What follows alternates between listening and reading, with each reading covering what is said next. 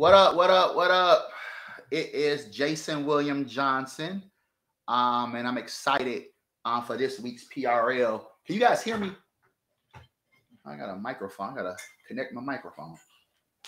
I got two microphones, luckily.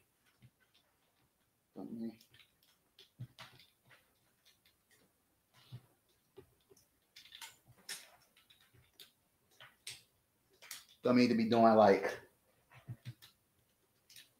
maintenance online, but you gotta do what you gotta do. All right, plug that in. All right, yeah. All right.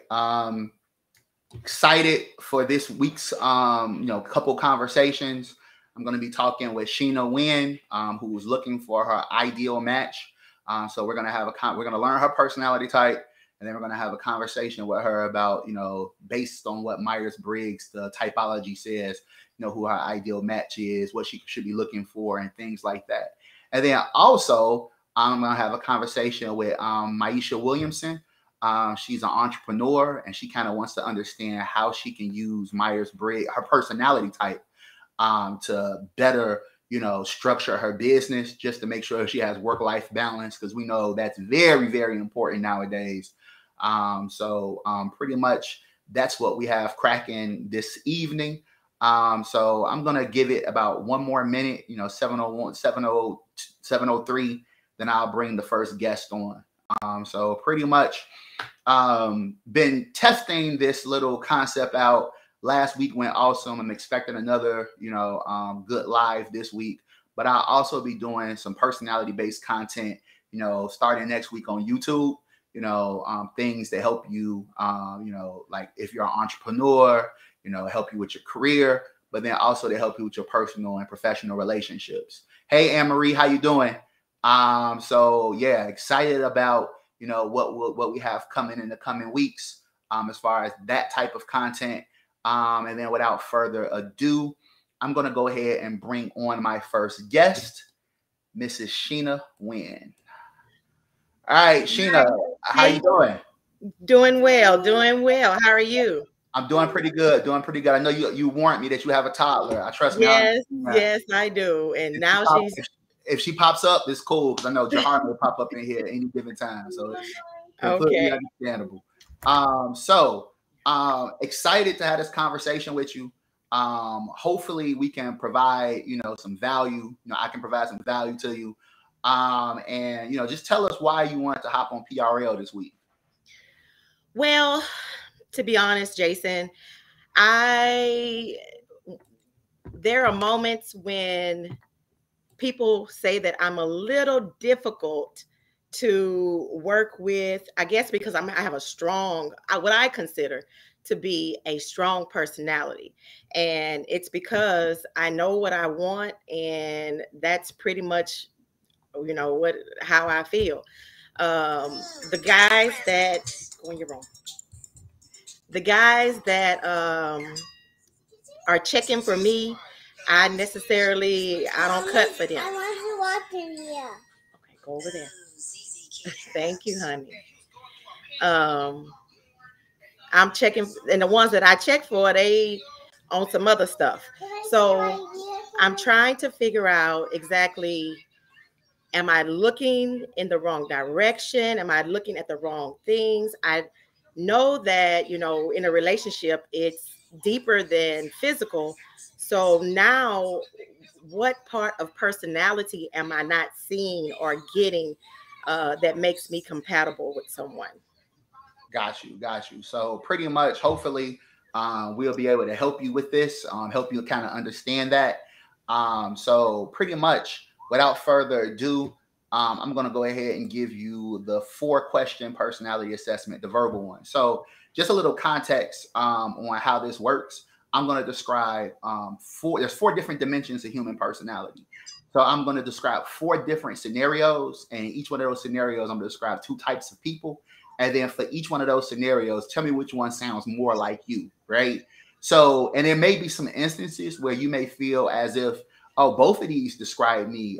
So in those instances, pick the one that you would choose if someone put a gun to your head and said, what's your letter? What's your personality type? Choose that one. Don't think about it. Just kind of choose the one that makes the most sense for you. And then once we're done with the assessment, I'll be able to kind of tell you what your personality type is. And then from there, we'll be able to discuss your we can go have a conversation about who your ideal match is, what you should be looking for, et cetera, et cetera. And hopefully you can walk away with some understanding and some additional things you can be looking up. So when they arrive, you have an idea of what you're looking for. So let's get into it. So there's 4 different dimensions of human personality type. And I'm gonna describe these 4 scenarios. So the first scenario focuses on how we recharge. The first type of person recharges by being around others and doing activities outside of themselves. Socialization energizes them, it reinvigorates them. And if you think about like a video game, it increases their energy bar.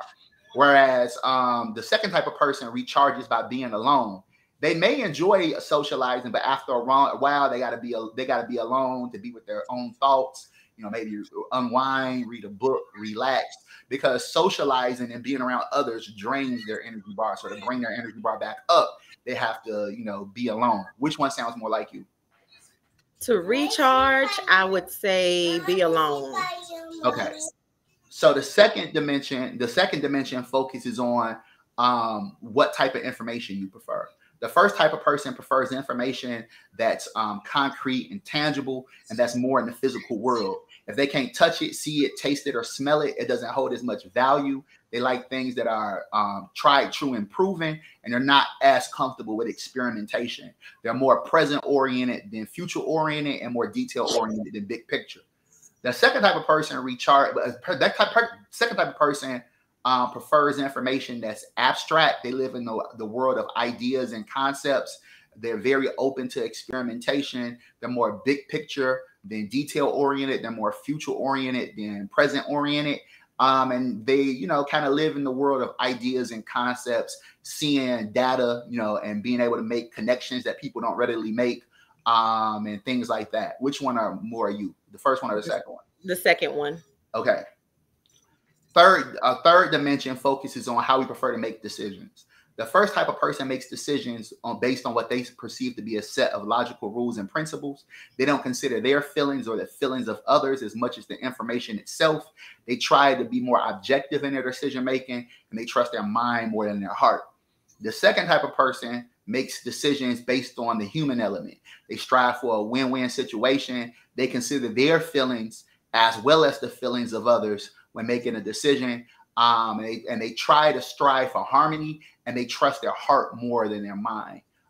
Which one does sounds more like you? The second one. All right. Last dimension talks about how you prefer to structure your environment.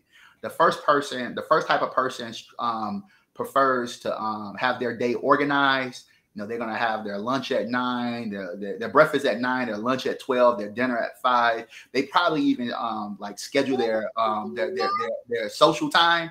Mm-hmm. Your house is probably very clean, very organized and structured.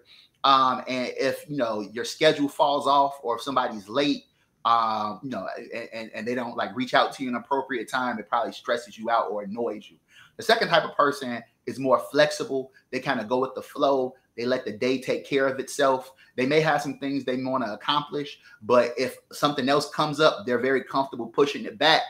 And they just kind of go with the flow. They let the day take care of itself. They're not, and if they are overly planned, they feel like trapped and they don't feel as, free. Which one sounds more like you?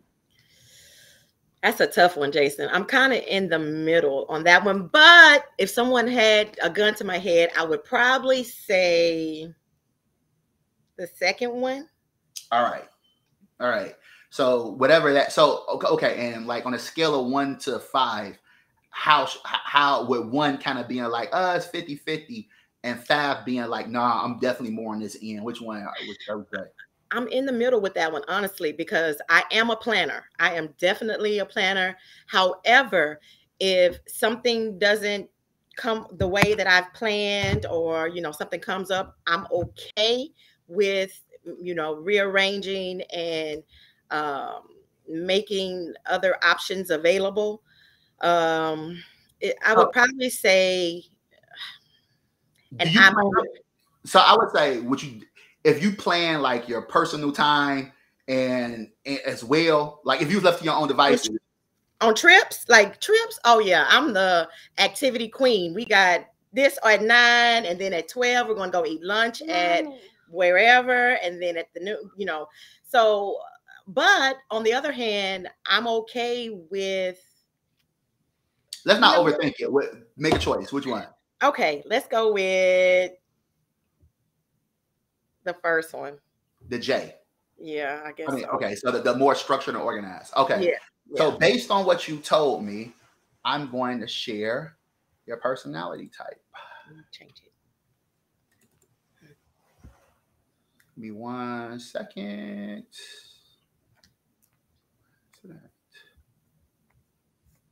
All right. Give me 1 second. I'm thinking about something. This one you can't go to, honey. Pick another one.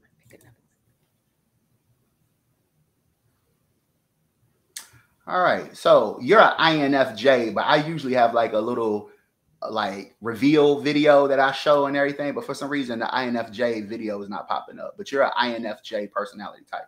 So you're an introvert, which means you're more you chill more by yourself. You recharge by being alone. You're an intuitive, which means you're more abstract, concept, strategic, and theoretical. You're a feeler, which means you make decisions based on your heart.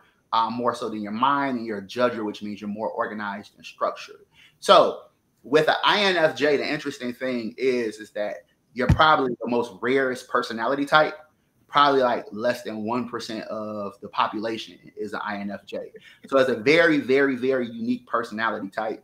So as an INFJ, you're more of a counselor. So like you're the person that people call when they need advice, when they need guidance, when they need support. Like you're that friend who's going to be on the phone with that friend for, multiple hours, helping them solve a problem to a limit. So as long as a person feels as long as you feel as the person is trying to like better themselves, you'll do whatever you can to support them. But the moment you feel as if they're not doing, what they need to do, and they're just trying to like complain as opposed to really try to solve a problem, it's like you'll lose that patience real quick with that. Because if they're not trying to, if they just want to complain, they just want to be frustrated, and they don't want to really make a significant change, then INFJ and all of the idealist types in general, the inspirer types, they just, it's not that you don't want to, you just can't. It's like you get to a point where it's just like, nah, I can't like pour anymore because they're not trying to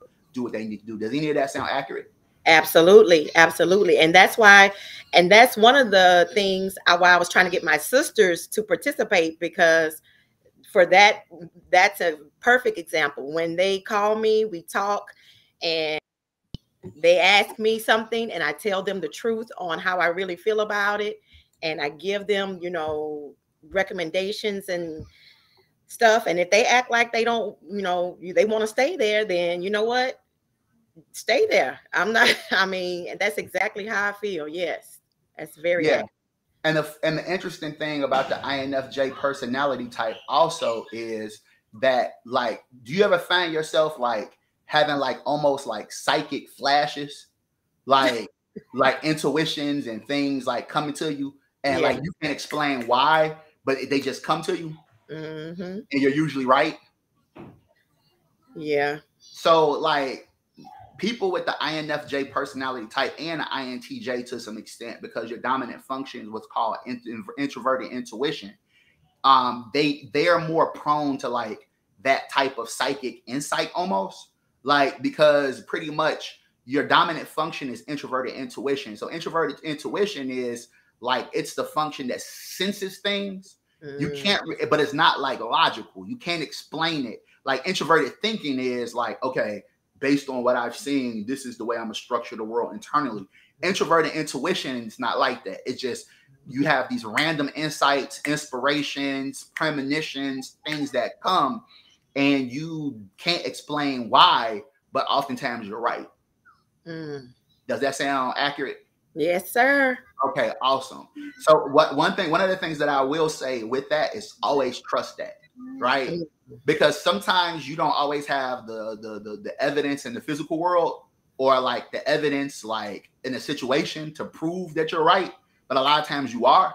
So I will just say, if you don't remember anything else, trust that intuition when it comes to you in relationships and career opportunities and all of these different things. Trust that intuition, because it's actually a strength of your personality type. You have this intuition that just kind of comes to you and you can't explain why.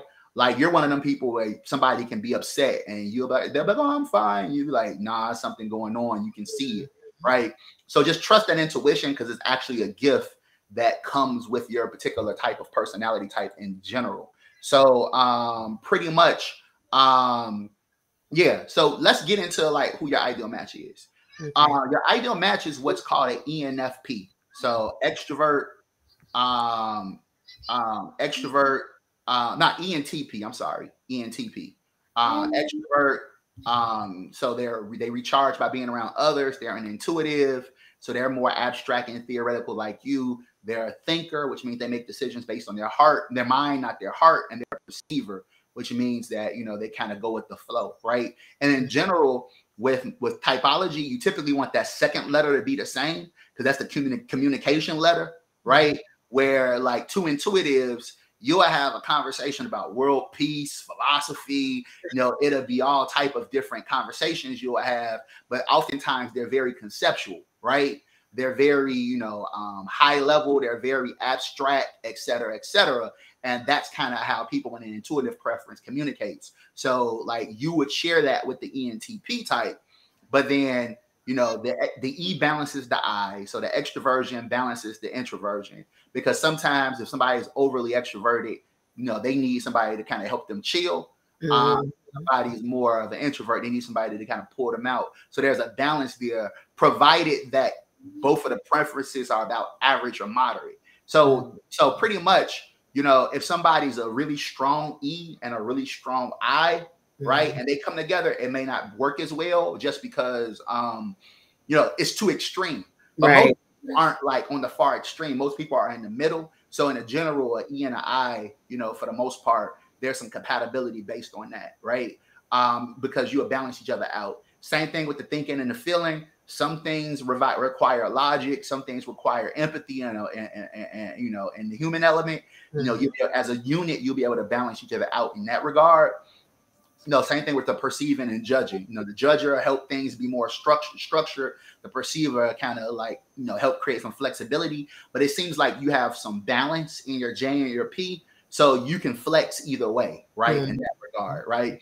So like pretty much, you may even work well with it, since you are more flexible. You may even work well with an ENTJ, as well, just because you can flex to that P side, in our relationship and anything like that. So I would say ultimate match ENTP, secondary match ENFP, third match maybe an ENTJ, right? And then since you flex, I would even say ENFJ as well. So you have 4 really solid options that could work for you as far as personality wise. So the thing is that pretty much as an INFJ, like one of the challenges you may have is, and then your mom too, you may like not be as social as far as like going out, things like that. You have your close friends that you rock with, and you tend to probably have like deeper, closer, fewer friends that are deeper in like connection, right? As opposed to like just a whole bunch of associates and things like that. And there's nothing wrong with that.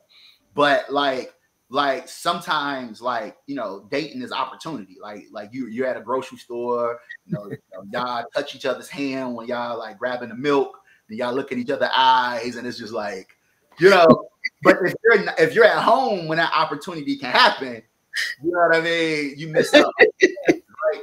So the thing is that you got to put your play self where people who may be your match is. ENTPs, like one of the things about the ENTP type, and I'm an ENTP, which is funny. They're like the debater, like so they're always like analyzing things, like playing devil's advocate, having and it's not like emotional. It's literally like they can see both sides of a perspective. So they're really good. So that makes them really good at like kind of conflict resolution. So they can see your side and they can see their side as well.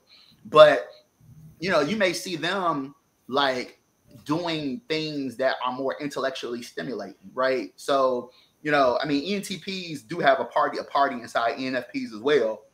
But you know, especially as we get older, you may see them more, you may meet them in professional organizations, right? So like, I know a great organization that I was involved in for years was Urban League Young Professionals. Hey, how you doing? Or like, so you might find them in professional organizations, you know, and like, like you might meet them at work, you know, you might meet them, you know, like in like, I think professional organizations are a really, really good place to find an ENTP or ENFP, right? Because the ENTP is going to want to be able to like go somewhere that's intellectually stimulating for them. And then also with the ENTP is that they're also, you know, they're kind of status oriented, like focused, not like in a well, I'm too good for it. It can happen, but that's not the personality pattern. That's more individual characteristic, you know. So there's certain things that personality doesn't account for. Like I was talking to my wife the other day, and she was like, "Well, oh girl, this person I know is selfish." I'm like, you ain't gonna read no personality description that says somebody's selfish, right? So there's things that can influence how a personality translates. That's more life experience, based on life experiences and upbringing, that may not necessarily like be part of the personality code. So a person you can have honest ENTPs, dishonest ENTPs, stuck up ENTPs, humble ENTPs, right? But pretty much in general, they tend to think they're smart, and usually are. So they tend to emerge like as leaders in organizations and things like that. So you might want to look in professional organizations, get involved with like some type of charity or, you know, professional group, like professional, mixers, those type of things, right? I'm trying to think, where would I go if I was still single? Yeah, like after a while, the club and those type of things don't really get, right. Don't get me wrong, you might meet somebody there, but online, obviously, everybody's online. That's another place you may want to meet one, and things like that. So the best thing I would say is kind of like, and this is just dating in general. Like if you're at home and you're not like out at least mingling with people, you want anybody, right? And INFJ can comfortably do that. Like they can just be at home, chill, focus, talk to their 3 friends that they really rock with super hard and be good. Coffee Meets Bagel is a really good app. I see my wife in the chat, but that's what me and her met. So you might want to look at Coffee Meets Bagel. That's more people in that regard. Yeah. So like, any other questions you want to know about like the ENTP? And then, like I said, the ENFP would be a real good one too for you. Yeah, that's what I put. Yeah. So 16 personalities, if you go to that website, and pretty soon I'll have my own website with my own like personality descriptions and stuff. But for now, you got to go to 16personalities.com.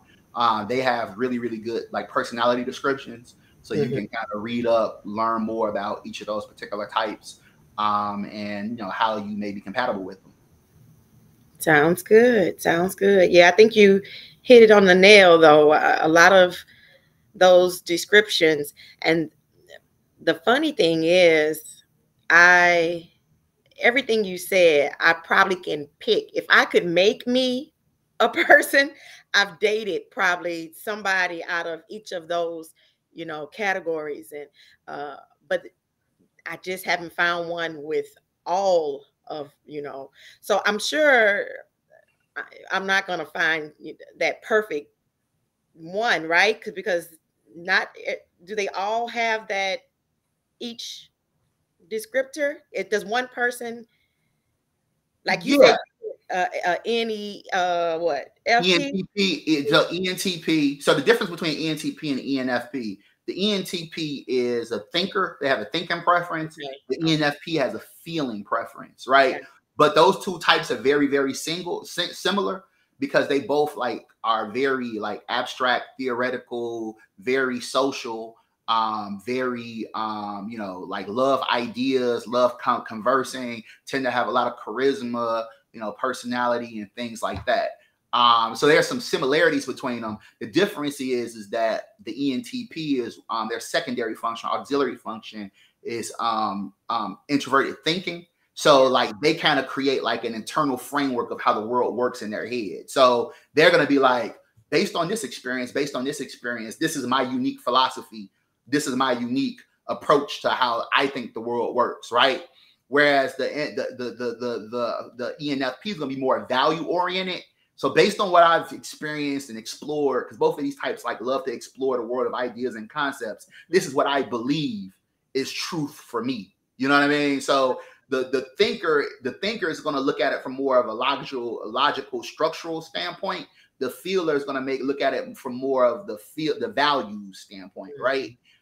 So like that's the difference between the two. But other than that, they are very, very similar types, ENTP or ENFP.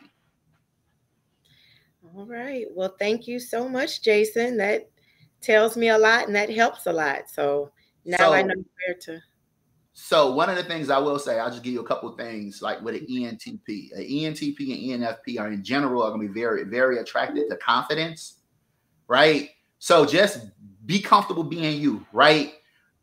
They're mind mates, so that intellectual stimulation, you know, that's going to be really, really important to them. You know, being able to like you know, have a conversation that engages them. That's going to be, so you may find yourself having a conversation with them, and it may switch to different topics, and you know, they can definitely end up being those types where you talk to like to 4 o'clock in the morning, like you in high school, just because of the ability to be able to switch and like engage in a variety of different topics. But that intellectual stimulation, like typically when two intuitives start communicating, they feel it, because 75% of the population has a sensing preference, which is more concrete and tangible. So they're going to talk about, you know, events, you know, what they did for the day. It's not going to be really more, it's not going to be as conceptual conversation. It's going to be more like, you know, facts, and, you know, current events, things like that, right? Which is cool, but for an intuitive, that may feel like small talk. But only 25% of the population has an intuitive preference. So when an intuitive runs into another intuitive, they know it, because it's like there's that click and there's an initial connection and things like that, right? So whatever relationship you end up in, I think for communication purposes and just for like interest long term, you want to definitely make sure they have that intuitive function, that intuitive preference. Got it. And I think that's been my main setback thus far, just portion. Again, I haven't been going to the professional business, you know, environments for me to have a stimulating conversation or dialect with another. So now I see why. Awesome. So any other questions? No, I think you ironed it out for me, and I know exactly what I'm looking for. All right. Well, it's a pleasure chatting with you, Sheena. Tell the little one I said hello. I will. Thank you so much, Jason. Okay. All right. Bye-bye. Bye. So up to the ring is Maisha Williamson. Hi. Hey, man. How's everything going with you? Good. How are you? Awesome. I'm doing pretty good. Good. Awesome. Yeah, so when I saw you posted, I was like, hey, this sounds like fun. Let's go. Do it then. So hopefully it's a little bit more than fun. Hopefully you find some value in the conversation. Yeah, absolutely. And yeah, we're about to get into it. So pretty much before we go ahead and do like the verbal assessment, go ahead and tell me why you know, feel free to share why you wanted to hop on. Yeah, so you said talk about business based on personality. Anybody want to do that? So I just had a question that was kind of rolling around in my head. I started a new business. A lot of people have been asking me, how do they transition into tech? I transitioned into tech, not having a previous tech background. So I've started a business consulting people how to transition. So one of the things I've been thinking in terms of scale and the lifestyle that I want, do I want to do a group coaching program where I'm hand holding a group, or do I want to do a course where it's do it yourself? I feel like hand holding a group would definitely cause bigger transformations and faster transformations. But for scale and also the non-traditional lifestyle that I want to live, an individual course where they do it themselves will be more beneficial. Like I want to travel a lot. I want to not stay in the same place. So maybe a course where they do it themselves might be more beneficial. Got you. So there's implications because you're saying from the client standpoint, you know that the group coaching would probably be more transformative, but there also has to be this balance between like your own personal work-life balance as far as the type of lifestyle you want to create, right? Because you want to be an entrepreneur, but you want to also have the freedom. You want to like kind of architect your life the way you want to. You don't want to like be like self-employed where you just work for yourself and you still feel like you in a job, right? So there's that balance standpoint, right? So hopefully, and I'm gonna be honest, like which one you prefer as far as from a structural standpoint, definitely, you know, your personality is gonna play a major part of that. So let's go ahead and get into the verbal assessment. So there's 4 different dimensions to human personality. Pretty much in each dimension, I'm going to describe 2 types of people. Simply tell me which one sounds more like you.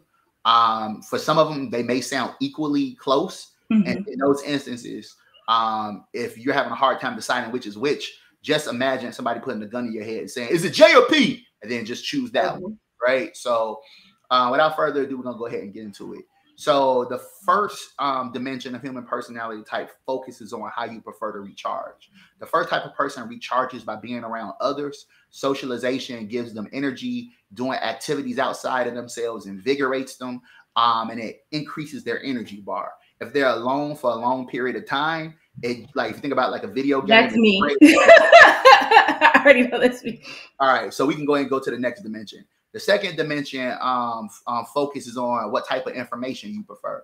The first type of person prefers information that's concrete and tangible, that's more in the physical world. If they can't touch it, see it, taste it, or smell it, it doesn't hold as much value. They like things that are tried, true, and proven, are more present-oriented than future-oriented, and more detail-oriented than big picture-oriented. The second type of person prefers information that's more conceptual. They live in a world of concepts, ideas. They like to find connections between seemingly unrelated things, patterns, and data.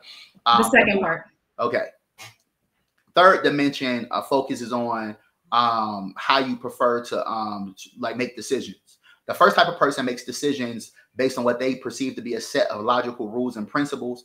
They don't consider their feelings or the feelings of others as much as the information itself.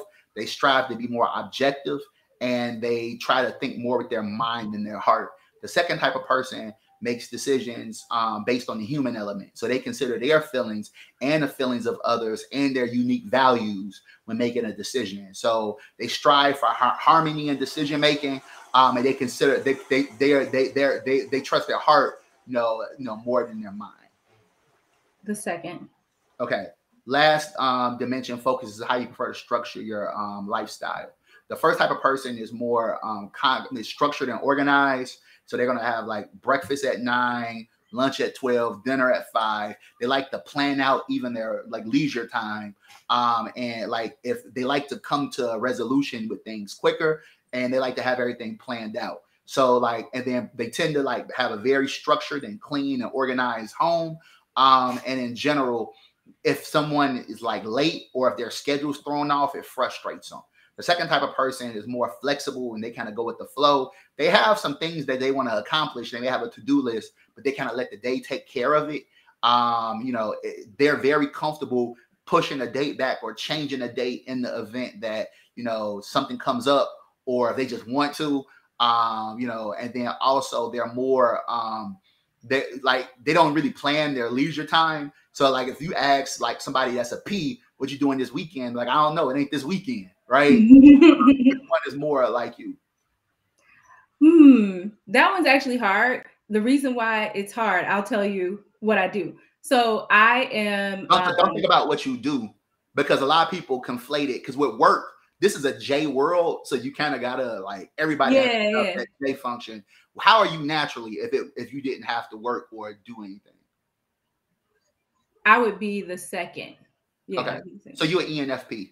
Okay. Let me. do your, let me do your reveal because I do have that one. I'm slipping this week. All right, there we go.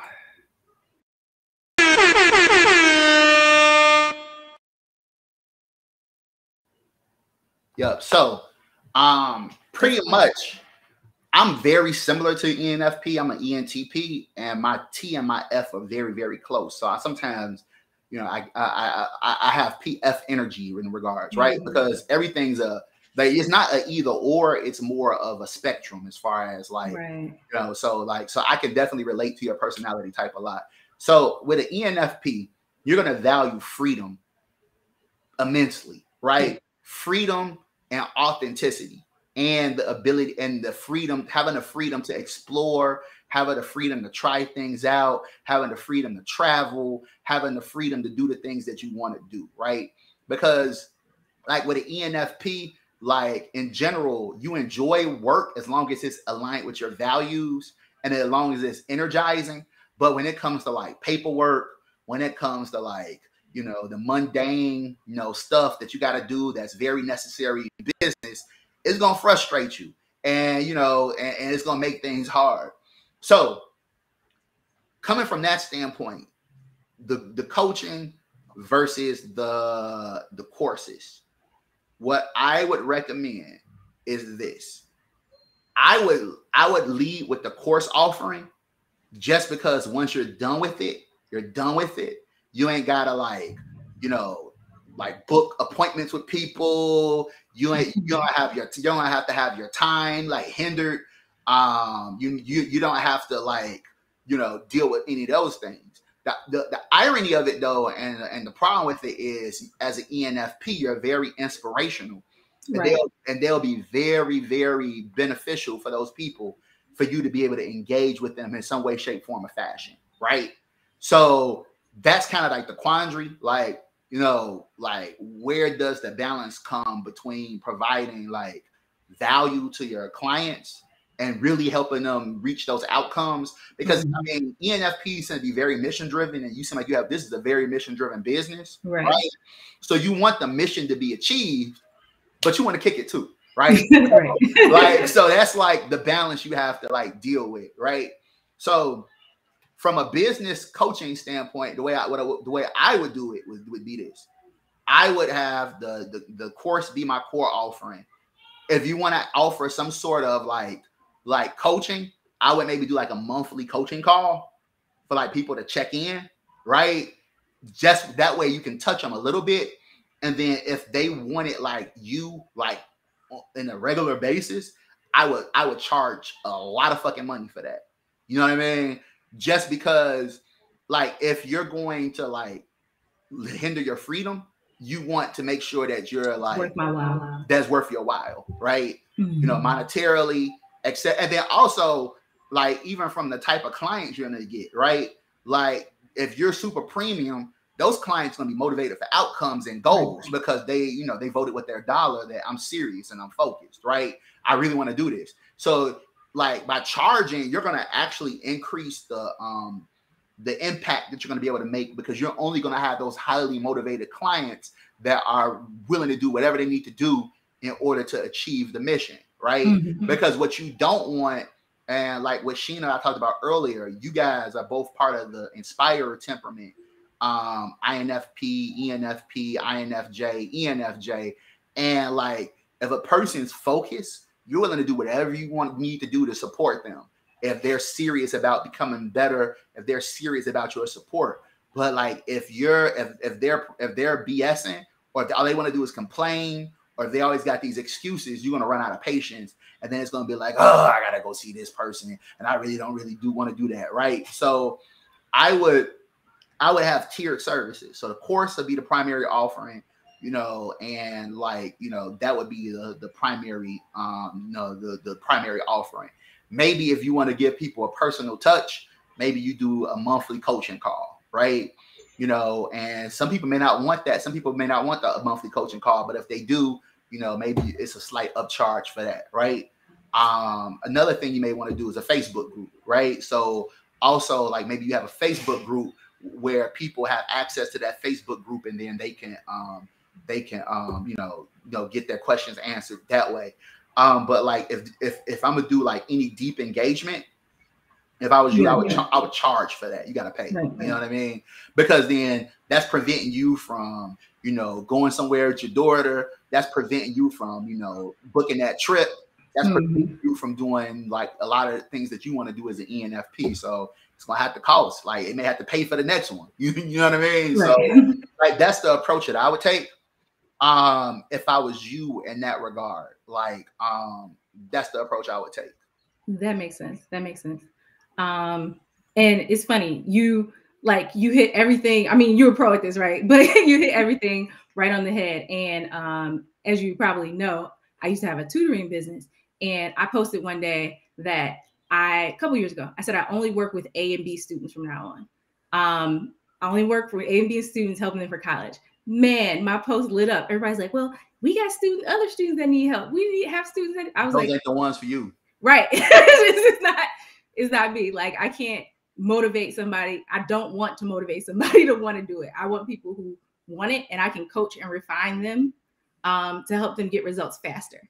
But like you said, a lot of my work is inspirational, and I spend a lot of time like working on their mindset to make sure that with my tutoring clients or even my transitional clients, tech transition clients, just mindset, making sure they refine their mindset, but they're usually very motivated, So no, that's you hit the nail on the head. Yeah. So, and then that way, and then also it kind of prevents you, like what you need to do is this, and then from a like administrative standpoint and like designing your business model, you either gonna need to either hire an assistant or automate it as much as possible. Right. Yeah. I was going to ask you, I was like, the paperwork you did on. And for me, I'm guilty of that. Right. Because I'm an ENTP. I hate that type of stuff. Like, my wife, she's an INTJ. She loves all of that. But like, so you got to like either hire an assistant, as the business scales, if it grows, even if it's like just you coaching, you still going to need like to start putting some systems and some people in place. So eventually you probably would need to hire like some sort of assistant and things like that. But like you need a very low maintenance, very like automated business model, very like automated, like back office type situation. Like even down to like using like, having automated email responses. You'll forget to do that, right? If you don't get it right away, right? So it's just like, and one of the things about like knowing your personality, what makes things beautiful is the fact that by knowing your personality, then you can create an environment around you as an entrepreneur that like maximizes its strengths and manages around its weaknesses, right? So like knowing that you're an ENFP, how you operate, things like that is really, really important.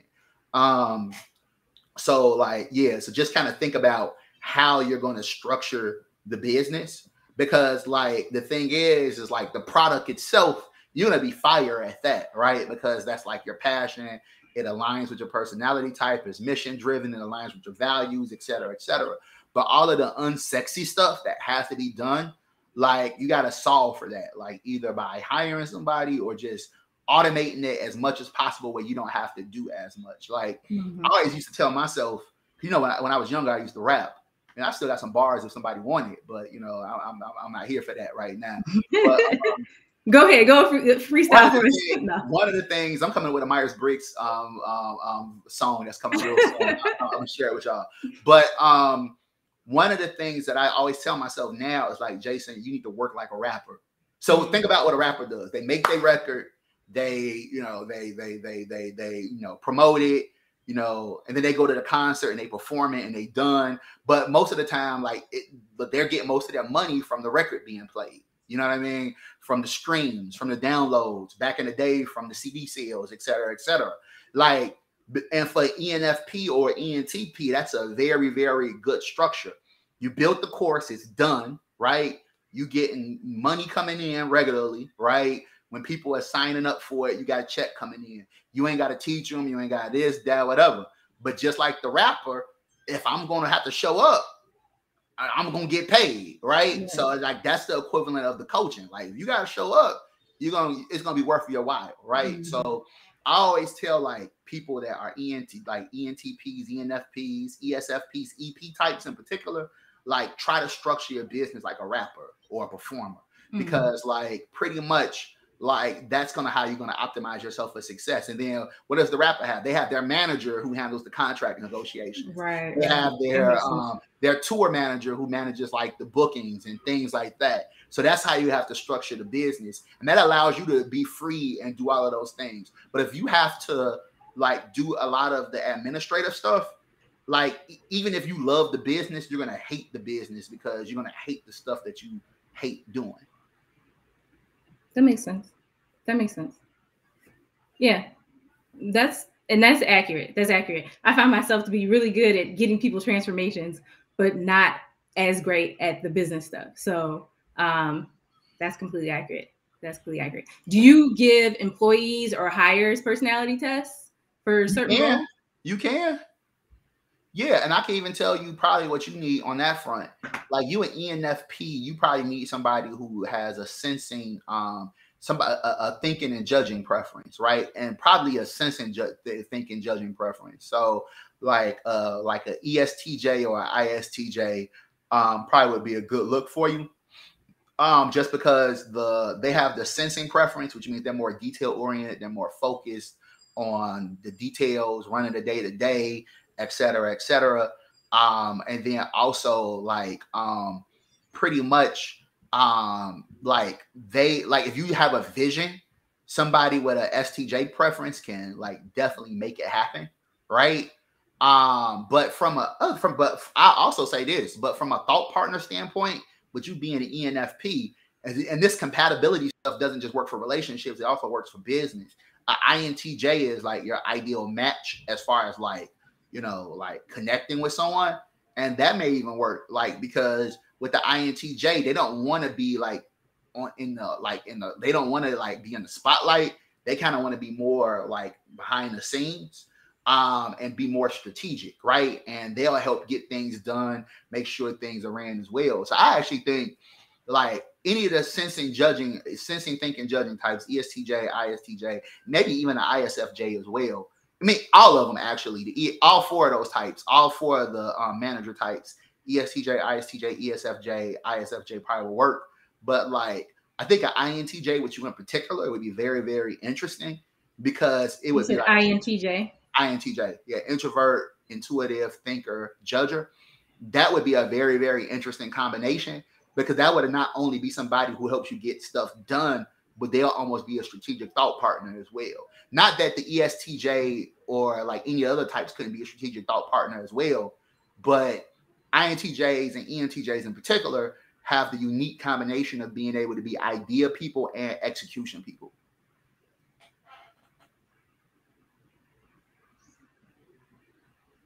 Just taking notes. Thank you. No, take it all down. That's so funny because actually INTJ, I think when you're describing that, I think that's my sister and my child's father. They're exactly like that. So it's funny. And my sister knows like my strengths and weaknesses. So sometimes I pay her to handle that administrative stuff because it's just what it is. So it's interesting. And it's like I can see those qualities in people in my life. So that's really interesting. Yeah. So yeah, you might want to think about that. But yeah, so what you need to be able to do is ENFP is a big idea people. So you need to be able to like have the freedom to think about those ideas and then have somebody to work with to help you bring those ideas into reality and action. Okay. Thank you so much. Thank you so much. All right. So yeah, that's all you got. Then we can go ahead. If you have any other questions, you can feel free to come on and like ask any other questions. Or other than that, we're good. Yeah, I think that's it. I think you gave me a lot, so I really appreciate it. All right, awesome. All right, talk to you. All right. So, I have about 10 minutes. I may end the live early, but I have 10 minutes. If anybody wants to hop in, let me know. In the hot seat real quick. with a question, then I can knock it out for them. Give everybody a couple seconds in the chat to like state if they want to hop on real quick. If not, I appreciate your time, and it was an awesome, hour or 50 minutes, and I appreciate everybody for joining.